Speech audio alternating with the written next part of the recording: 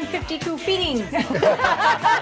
Feed us, Chef Dad. Yes. So you were making something which we thought was impossible. Ashley is Italian, makes her own pasta. We were a little dubious about making a delicious sauce in 15 minutes. I know, I was like, wait a minute. 10 minutes. 10 minutes, even better. But you said yes, you give it a stamp of approval. Yeah. You know, it's the secret is, of course, the right ingredients.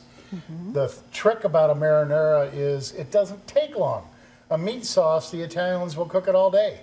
But the key is, you know, a marinara, as you know, is supposed to be fresh. Yes. And again, we go back to the ingredients.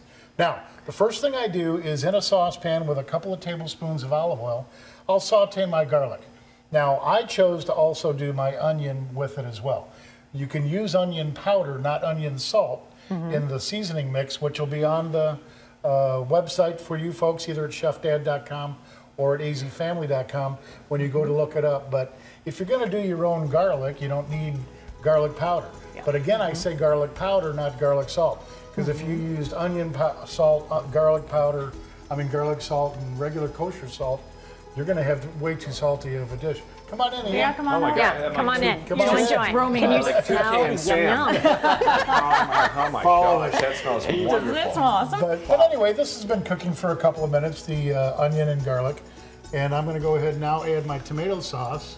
Okay, straight out of the can. Right out of the can. Now the secret to the tomato sauce and the chunky tomatoes that you're going to see, you know, in the cans over here, and if I didn't get that right so you can see it, let me know. But you know, the thing is, you want organic. I mean, I don't normally recommend organic or spend the money on it, but when it comes to canned tomatoes, it does make a difference. It really does. And you know, the tomatoes have just been canned, a lot of them around the country because this is the time of year. So you find that they're fresher? I love it. Okay. And now the seasoning mix. Now this is a combination of basil, sugar. I added a little bit of crushed red pepper, a dash of oregano, and salt and pepper. But this is your seasoning mix. The crushed basil flakes are the key. And then again, this is going to go ahead and simmer for 10 minutes. And my grandma always said it was the sugar that made a little bit of a difference. Oh. It does. Yeah. I say just add sugar to everything. Yeah. I mean, that and a drop of some red wine in there too, you know? You're not scaring nobody. Well, you know, the red wine, I think, is a great idea. Yeah. And, you know, you can actually turn this into a meat sauce By adding meat. By adding meat.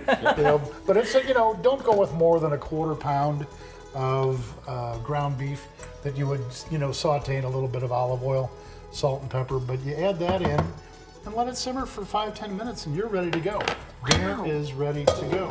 And Lena, were you saying that this kind of helped you get your start, or you were known for, or this little 10-minute deal? Yeah, you know what happened, Ian? I sold my company back in Illinois, moved out here to try and retire.